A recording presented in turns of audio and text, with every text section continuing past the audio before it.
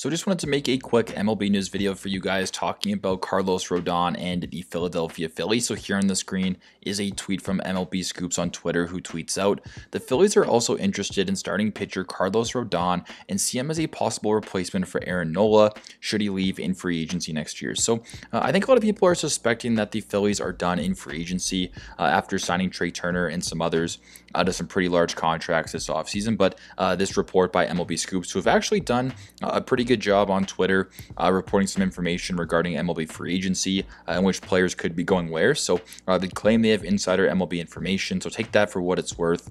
Is it credible, is it not? That's really up for you to decide. But I do in fact think the Phillies could be interesting to potentially keep an eye on in the Carlos Rodon sweepstakes. Now, everything I've read so far is that Carlos Rodon will most likely be going to a big market. We've seen the Yankees as, favorites. The Dodgers have been thrown out there.